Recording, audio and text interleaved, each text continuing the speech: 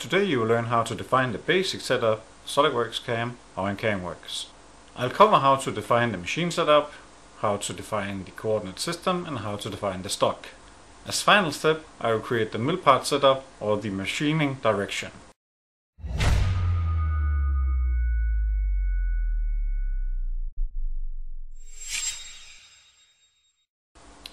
Hi, this is Tim from CADWorks.dk. If you are looking for videos about CAMWorks, SOLIDWORKS CAM or SOLIDWORKS in general, then you have come to the right channel. I will make guides and tips and tricks and demo videos and just basic content that might inspire or educate you. If this is your first time watching, be sure to subscribe to the channel and never miss out on a video. I would also recommend reading the description, as there might be some useful information there as well. In case you have any ideas for content in upcoming videos, please share a comment in the comments section. Enough with the intro. Let's get started. With integrated CAM you can program parts more efficient. SOLIDWORKS CAM, powered by CAMWorks, and of course the more advanced CAMWorks bundles, will give you more power at your fingertips. Programming, and especially reprogramming, is going to be much more easy than you have been used to, based on the integrated CAM and the technology database that is included with SOLIDWORKS CAM and CAMWorks. This could also mean that parts you program in the future will become more and more complex because you are growing more confident in the software. Every part programming starts with the basic setup, and this is exactly what we are going to cover in the following video. Unless you use templates, but let's keep that for another topic. If you hang around to the end, I will show a program pocket just as a sneak peek for the next video. In this first video I'm going to talk about SOLIDWORKS CAM, and on the next videos I'm going to use CAMWorks because essentially those two products are the same. You just get a bit more functionality when you're using CAMWorks over SOLIDWORKS CAM. But for the concepts of how to set up everything and how to use the software, SOLIDWORKS CAM is a very good starting point because everyone has that today. So, in the feature manager, you now have 3 additional tabs. That is SOLIDWORKS CAM feature tree, it is SOLIDWORKS CAM operation tree, and it's the SOLIDWORKS CAM tools tree.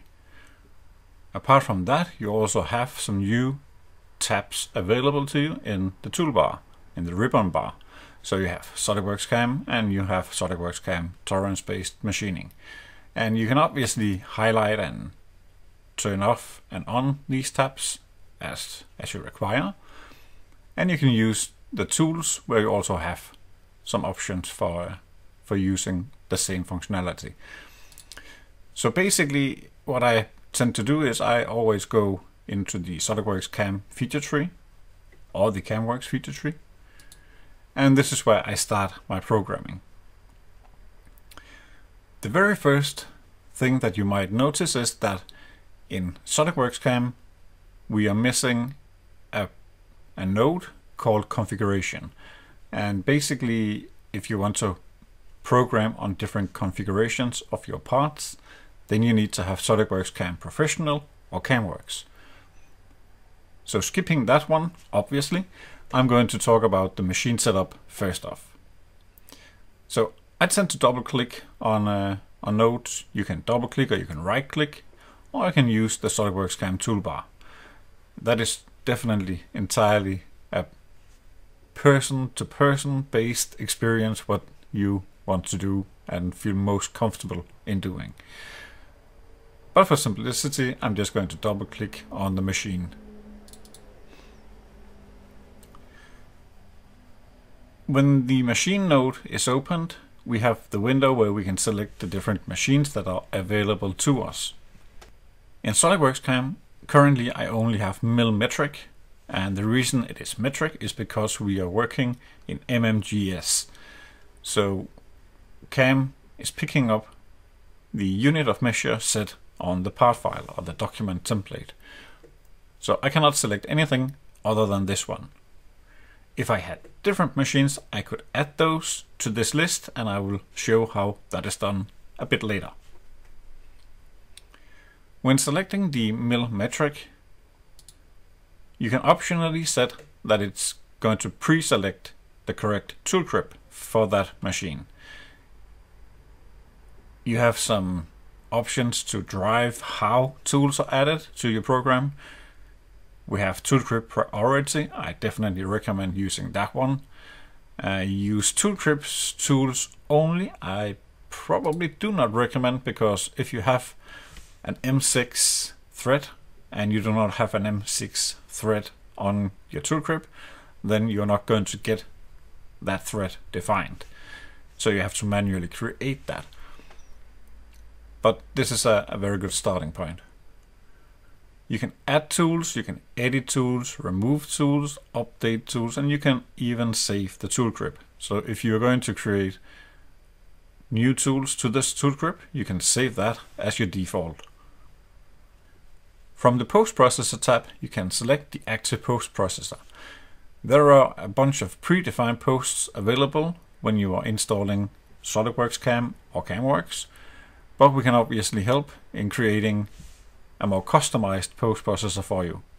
If you are very good or comfortable in working on your own, you can actually do your own post processors. There are videos on YouTube in how you can create and edit a post processor using UPG or Universal Post Generator. I will not cover that during the next videos at least. Apart from that, you also have the option to select some settings for how coolant and length and diameter offsets are defined. Those can come from either tool or from post processor. And we can even add some different parameters, some values that we are going to write manually into the program. The following 3 tabs are more related to 4-axis and 5-axis machining, where we need to tell the rotary axis and the tilt axis, and then later on the angular pairs needed for the machine. But that is completely irrelevant at this point.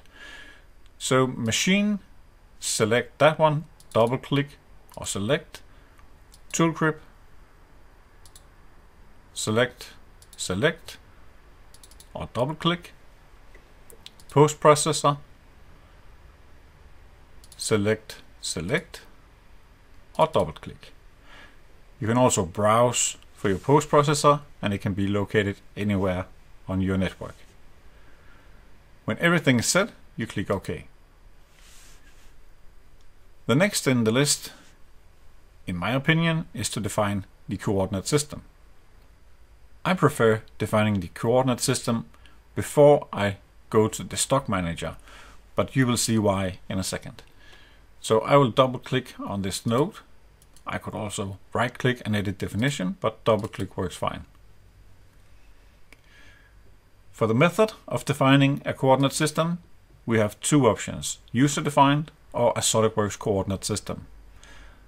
I'm going to go for the user defined at this point.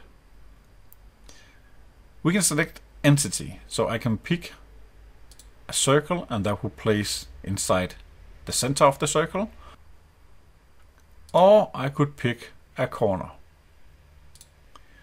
I can also select the part bounding box vertex, so that will create a tight fit box around the part that I'm programming. When I select that option, I get these dots where I can select on whatever dot I need. And if I rotate the part, you can see that we have one on the top surface, on the middle, and the bottom surface. We also have on each side surface, as well as on all 4 corners of each face. The same is true if I select the stock bounding vertex. In that case, it's going to jump to the stock that I've defined. We can set it at either part or stock. And hit OK.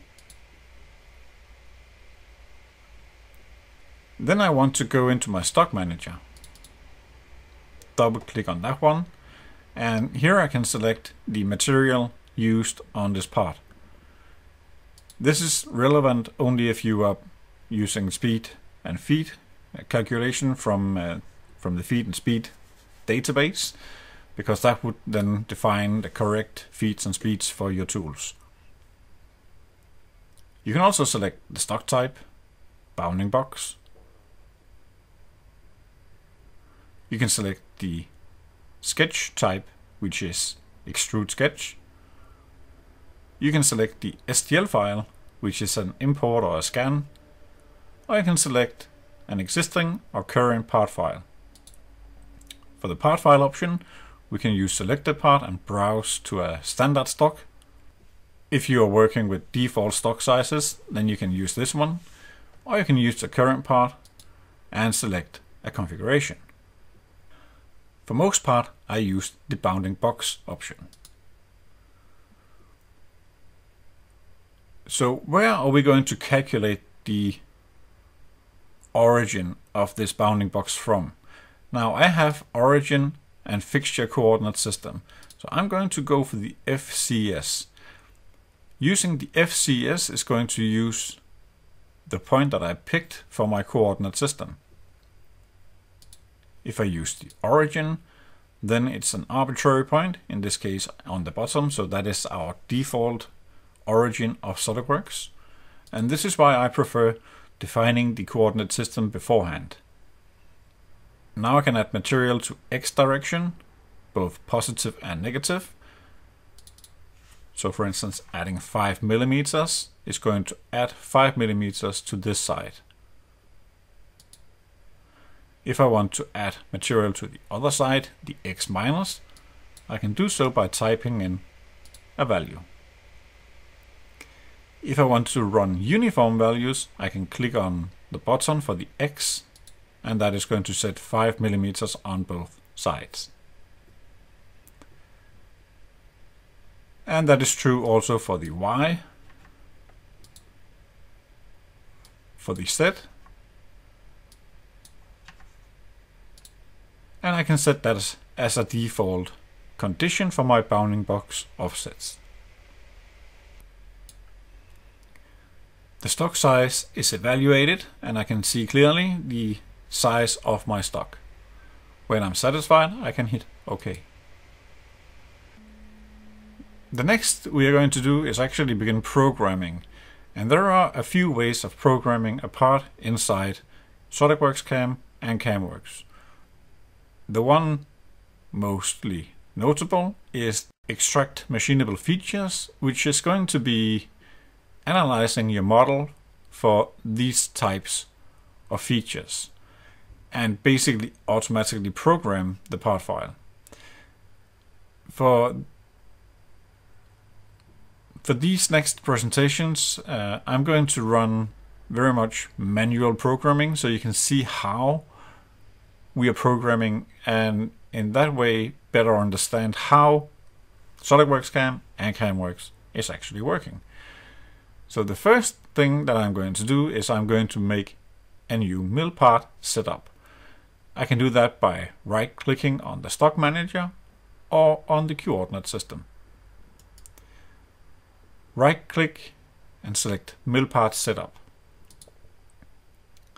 In this case, I already had front plane pre-selected and I basically don't want to have anything, so I'm just going to delete that to make it more simple.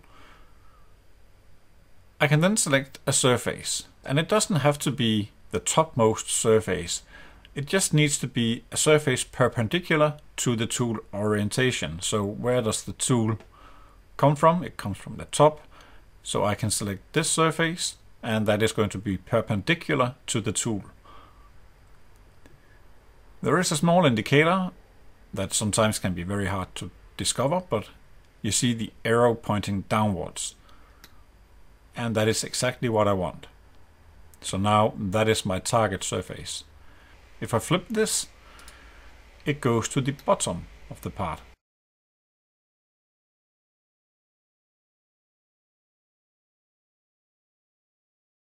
There are some additional settings available inside the mill part setup. For instance, I can add a face feature, I can add a perimeter, a multi-surface feature, or a curve feature for chamfering. I am not going to use any of these at this point. hit OK, and now I'm ready to start programming. I'm actually not going to program anything in this video, that will be for the next one, but I can show you that if I right click on the mill part setup and I go to 2.5 axis feature, these are the types that I can define. So I can define pocket, slot, corner slot, boss, hole, open pocket, face feature, open profile, engrave feature, and curve feature. Most of these I have highlighted on this part file. So we have a rectangular pocket, irregular slot coming in here, a rectangular boss, which is these sides. We have a multi-stepped hole. We have a rectangular corner slot, a circular boss, an up-round pocket, an irregular pocket, an irregular slot, like this one, a hole, a countersink hole, a counterbore hole, and what we call a 2.5 axis pocket because it has some fillets and maybe it has chamfers as well on the side, so we can pick up on those features as well. Then we have up-round, boss, and rectangular slot. I will cover all of these in greater detail very shortly, but let's just program this pocket and I can show you how it looks. So I'm going to select the bottom of my pocket. I'm going to select the top of my pocket, define that I want to rough and finish, and hit OK. Generate operation plan, generate toolpath, and we can see that we programmed this pocket. Now the steps of doing this is going to be covered in the next video. That is all I had planned for this video. Now I hope that you are going to subscribe and never miss out any other upcoming videos where we are going to go more deeply into how to program parts more advanced. At the end of all of these videos you will be confident in programming with SOLIDWORKS CAM and CAMWorks in 2.5 axis machining. Thank you for watching.